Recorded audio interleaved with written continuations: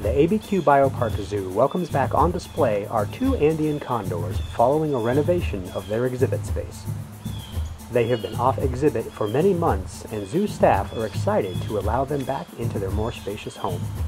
Transferring the condors is no easy feat.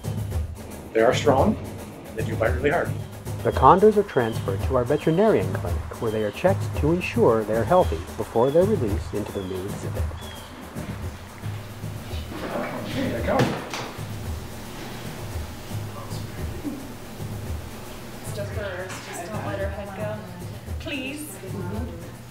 Their eyes are so cool. Then they are moved to their exhibit and allowed to check out their new home.